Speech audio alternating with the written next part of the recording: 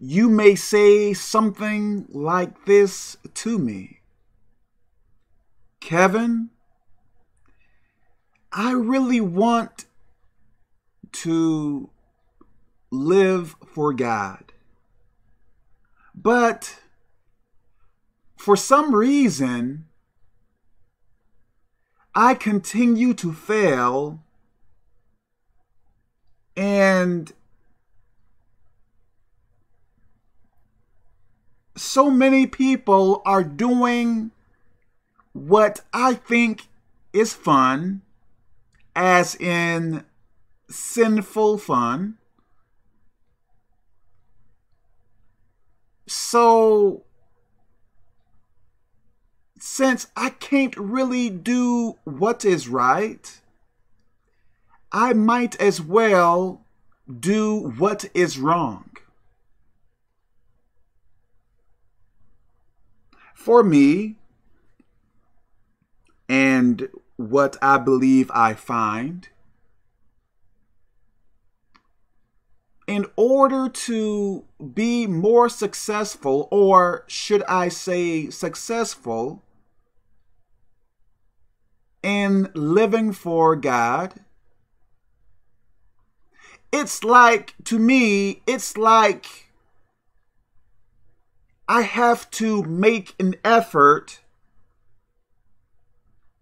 to chase after God, if that makes any sense.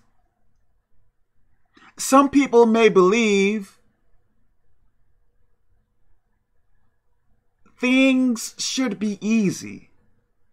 Like, since they have accepted God in their lives, I think some people may believe things should be easy to where they don't have to place much effort in trying to live for God. And if I am understanding this correctly, I believe if you try to live for God, there will be resistance.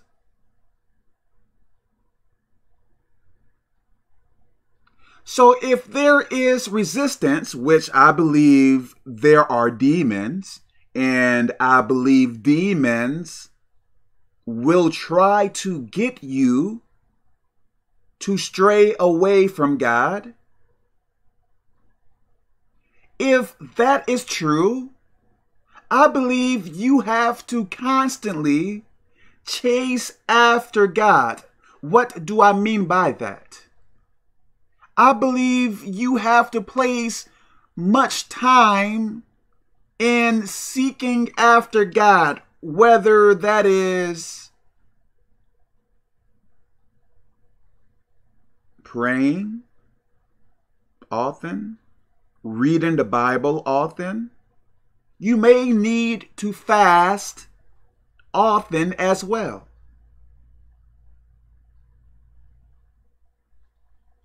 I think some people don't really have interest. They may have interest in accepting God in their lives, but I think some people have no interest in chasing after God. If there is something you really want, let's say there is a car you really want.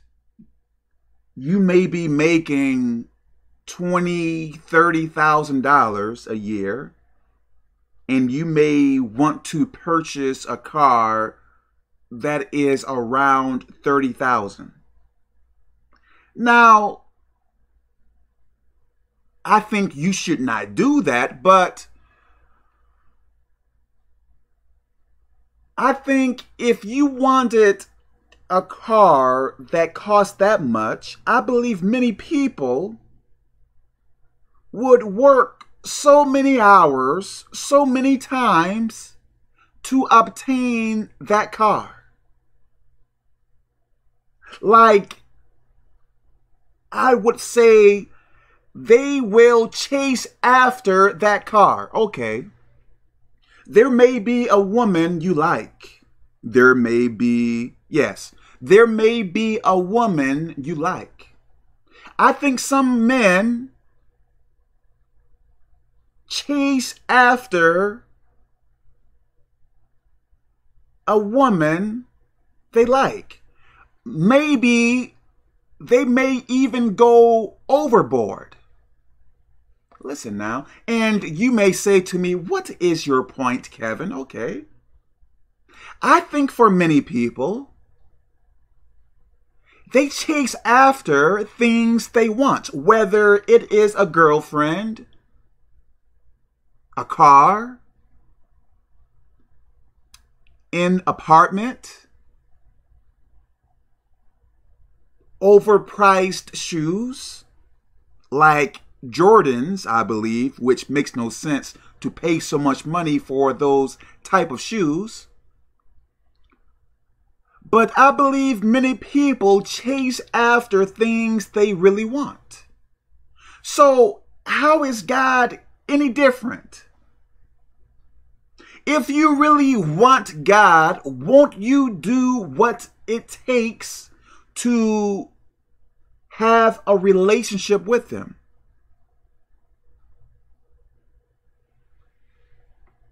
Does that make any sense? I think some people may believe all they have to do is accept Jesus Christ in their life, and there will be no more problems. Everything is going to be fine. Like, they don't have to do spiritual warfare. They don't have to constantly pray. I think some people may believe God is like Santa Claus or who else? Like the Easter Bunny or something, to where He is so quick to give you treats and presents, and you don't really have to do anything, just sit there and have your hand out. No. No. I believe living for God is constant, not so much constant pressure, but constant, I guess I can say, striving for perfection, constant going through situations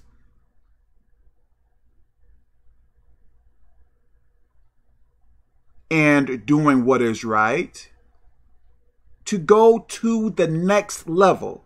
Like, I believe that is true. Like a constant, what is that called? A constant elevating, leveling up, or whatever you want to call it. Do you understand what I am trying to tell you? So, before you give your life to God,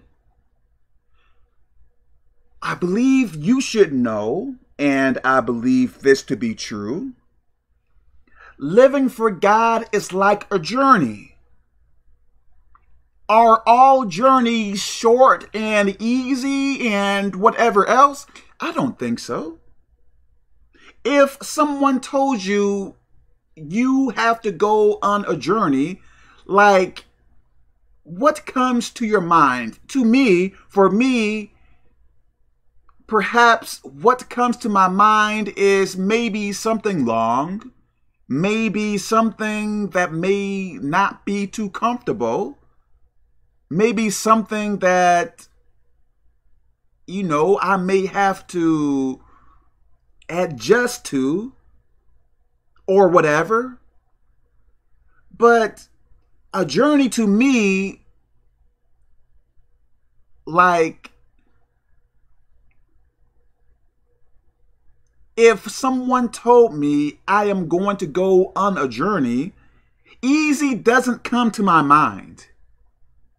Right? So listen now. You may have went to church. maybe the wrong church, and maybe the pastor there told you that God is a God of love, and God wants you to be rich, and God wants to fulfill all your desires. You know, you may have been told some stuff like that, or maybe some people gave you the wrong idea of how Christian life is. Have you read in the Bible about the Apostle Paul? The Apostle Paul went through so much bad things. And he is a Christian, or he is dead now. So I guess I can say he was a Christian. But he went through so many bad things. I believe back in the Bible days, I believe many of the Christians were being persecuted.